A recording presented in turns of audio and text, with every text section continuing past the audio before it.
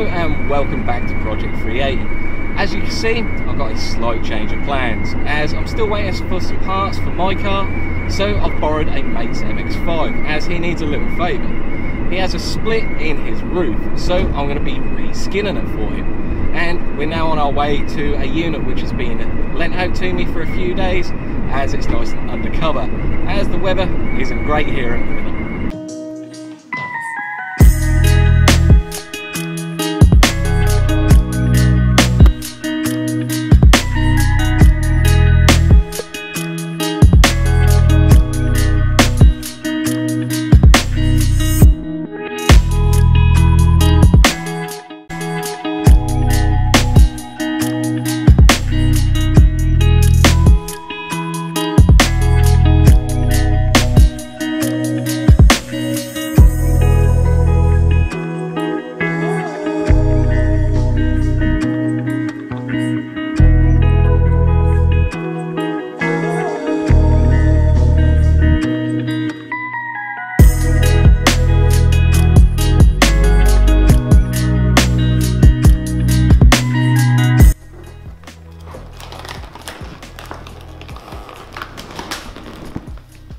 So as you can see, the roof is in pretty poor condition.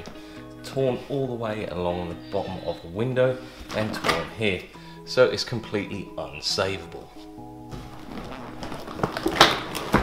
So the plan is to remove the whole roof and then re-skin it off the car. And to do that, there's 3 12mm bolts either side down here and a series of 10mm round the back. So we first want to gain access to the 12mm bolts down here, and to do that we're going to have to first remove the wind deflector if you've got one. If you've got a Mark 2.5 you may well have the Bose wind deflector, and that has got a plug in the middle, so make sure you disconnect that. But this is the Mark 1, no Bose system in this, and it's just a wind deflector. So it's held in with a couple of Phillips screws down here.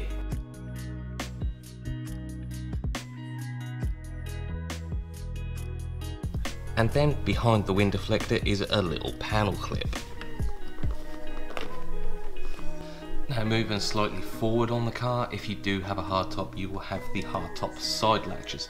They're just held on by 2 Torx bolts.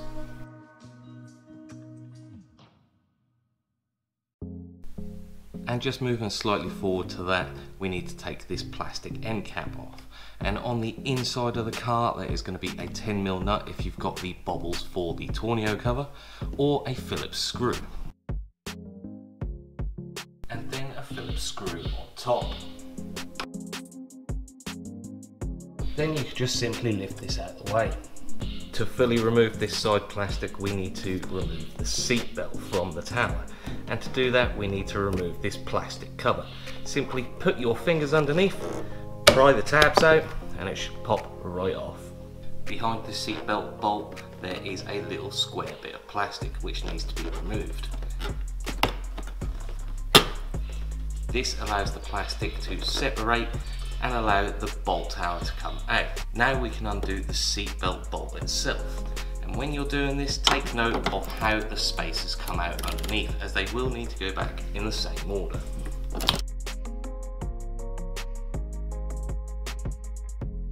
Now to pull off the door strip, and then the plastic is held in with a couple of poppers here. You can simply pry it away from the body.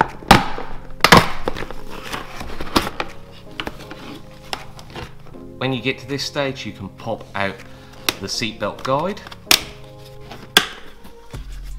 and pull the seatbelt through the access hole.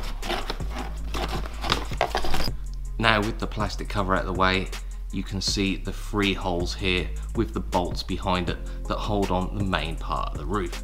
We need to undo these, but we're not going to undo them just yet. Now while the roof is down, it's a good idea to unclip the front of the rain rail, which is a popper clip right in here. And just make sure it's movable. So now we want to fold the roof back up again, but don't latch it at the front, as we need the slack in the roof to take it off. Now with the roof up, we need to think about removing the rear carpet. And to start off with, we're going to take off the panel poppers across the front.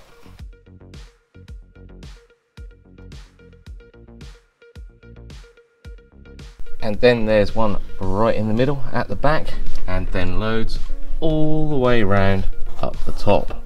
Before removing the carpet, if you have got a heated rear screen, make sure you unplug it from the car.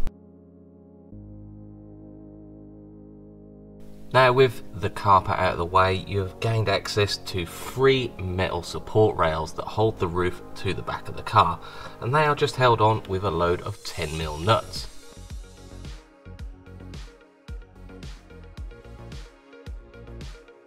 Once all those nuts are off, you can remove the 3 metal stays. When you're doing it, just be careful you're not nicking the plastic behind it, because that is the rain rail.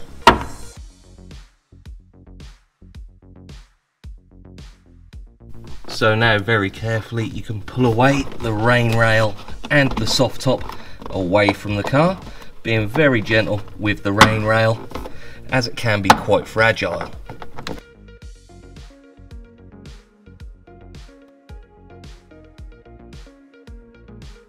Now you can undo the 3 12mm bolts that hold the main frame of the soft top in. Now, with a little bit of wiggling, the roof should be completely free. When you're picking it up, just make sure that the rain rail isn't caught on the car.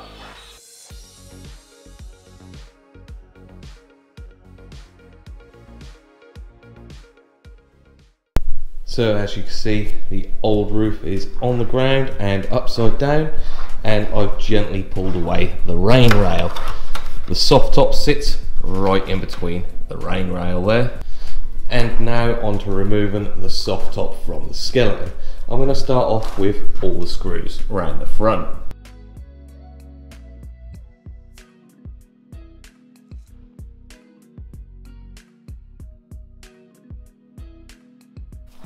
Now to remove the window seal. The front one has 2 screws at the front. As long as they're removed, you can simply pull it out, being very careful not to split the rubber. And then underneath that is a few screws.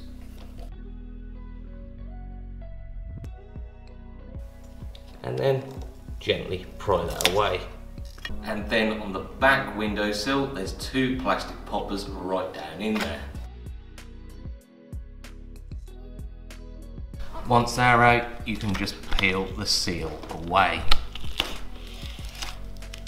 Once that window seal is away, you'll gain access to a Phillips screw down here, which holds a clip on, which holds the roof skin to the frame. Then you should be able to peel it off. It is a little bit sticky at the front. And then the seal rail can be removed. Behind that seal rail is a couple of pop rivets. They just need to be drilled out nice and carefully. And the same at the back, there's 2 pop rivets that need drilling out. Now this whole side can be peeled away from the frame.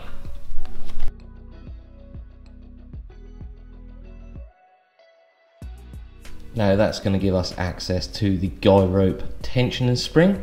So what I'm going to do is close the roof up slightly to loosen that guy rope and then take the spring off of the screw. Now it's time to completely remove the skin from the frame. Just peel it off, slowly working your way around.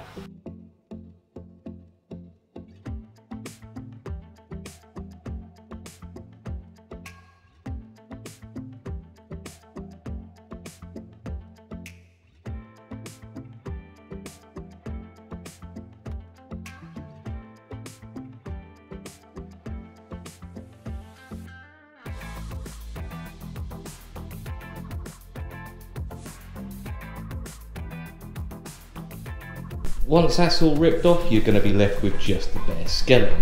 And to replace that old vinyl roof, I've got a nice new Mohair one with a plastic rear screen. Now, before you start fitting it, make sure everything is nice and clean any rust is treated. Make sure you inspect your guy ropes for kinks or frays in the cable, and make sure you've got a new rain rail, or if you are using the old one, make sure it's really clean. And just a quick side note, you don't actually have to remove the center windowsill. It doesn't hold the roof on. So now I'm going to make sure the floor is all nice and clean. There's no metal shavings from where I drilled the pop rivets out. I'm going to grab the new roof, lay it down on the floor upside down, and place the roof frame on top of it, and basically just work backwards.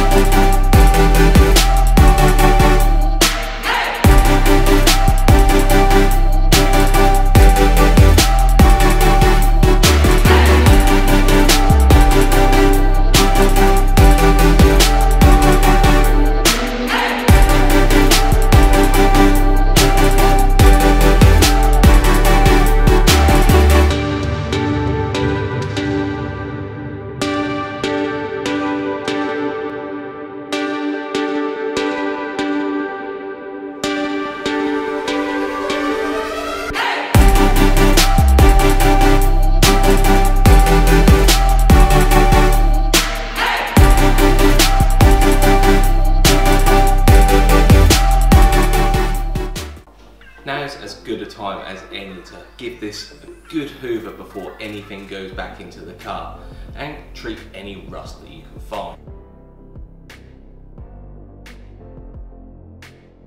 Since the roof is off, this is going to be the easiest time to clean the drain holes, and they are situated right down here. There's a spoon. But that is the drain hole right there, and we want to make sure that is nice and free flowing, as it can cause rust inside the car. So to do that, I've got something called a trombone cleaner. It's got bristles on the end and it's flexible metal, so you can just force this down the hole, out the bottom, and flush anything that's stuck in there out.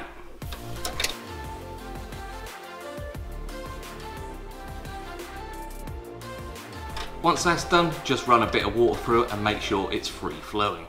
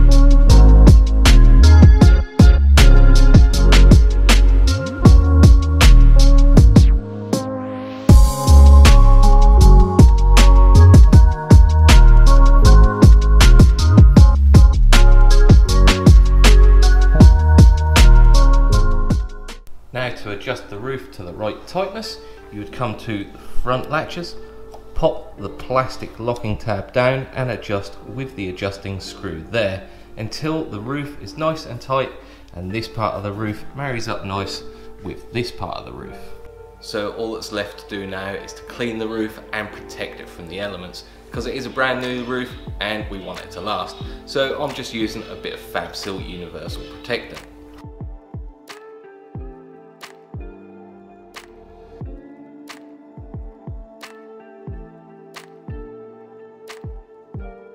So that is the roof fully reskinned, from an old cracked vinyl soft top to a nice new Mohair one. I would like to say a huge thank you to Car Spa, Valet and Vinyl for letting me borrow their bay for the weekend. And if you learned anything from this video or you think I could have done anything better, leave it down in the comments below. Don't forget to like and subscribe and I'll see you next time.